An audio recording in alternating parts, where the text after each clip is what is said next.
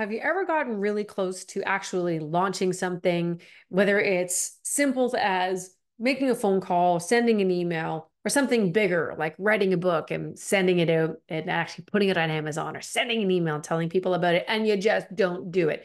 You consistently just end up working on it, and that just drags out, and you never actually end up launching it. I'd like to introduce you to what I do to make sure that I'm always launching. A successful entrepreneur is someone who never stops trying. It's not that they don't ever fail, we fail tons, but a successful entrepreneur is someone that always just keeps going, drops down, oh, that didn't work, picks up, try something else, try something else. In order to do that, you have to have a method, a system, a rule that helps you to actually get up and go. So here's what I got. I have what I call the 2-day chicken rule. It's actually like the 2-day chicken out rule. Here's how it works. Let's say I have something that I want to launch. I've got these books, and I currently wrote a new one called The Cloned Entrepreneur.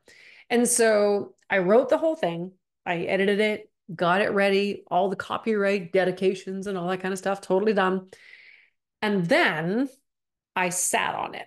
Because here's what happens right before you launch something, all of your self doubt, all of your insecurities, and your lack of confidence, and all the things, the horrible, catastrophic things that you think everyone's going to do or say or not do and say, just come crashing in right before you hit the go button. So I allow myself 2 full days to experience all of those emotions. I don't shove them away. I don't pretend they're not there. I don't go and get drunk. I don't go and get high on drugs. I don't do well in that anyway. But the whole idea is I give myself 2 full days to process those feelings of insecurity and worry and anxiety. But the rule is at the end of the second day, and the end, I mean like 11:59 p.m.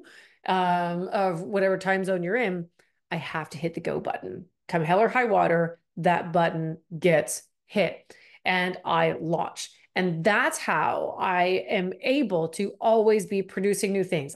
The book I just told you about is my third book. That red one is my second, and the one behind it over there, that is my first. My third is called The Cloned Entrepreneur. It'll be available on Amazon soon. But it's available in ebook form right now, which is what I had to get out.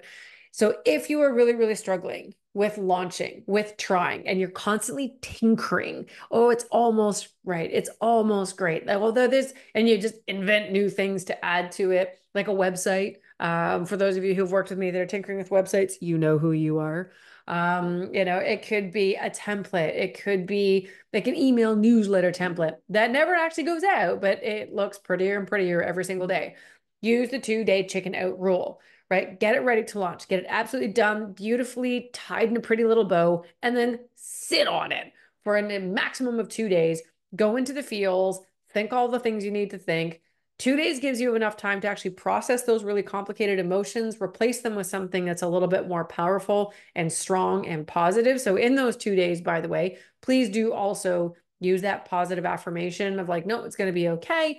There are people out there who need it. Really try to connect with those people, really try to connect with that future that you will get by actually launching whatever it is you're trying to launch. And then at the end of the second day, put on your big girl or your big boy pants and launch. That's what you need to do. And as long as you can consistently do that, give yourself the 2 days and launch. 2 days, launch. 2 days, launch. You'll be the entrepreneur that never stops trying and the one that over time succeeds more than anybody else. Give it a go and let me know how it goes.